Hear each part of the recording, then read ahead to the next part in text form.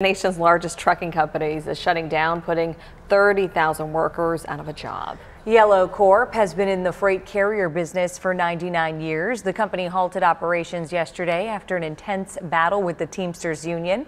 That shutdown comes after a federal judge denied Yellow's attempt to block a unionized strike earlier this month. The company warned the strike could cause it to go bankrupt. And after the company missed a pension and health care payment deadline for some of its 22,000 unionized workers, those workers indicated plans to strike. Today, the Teamsters president said news of this closure was unfortunate, but not surprising. Company officials have not commented on the shutdown.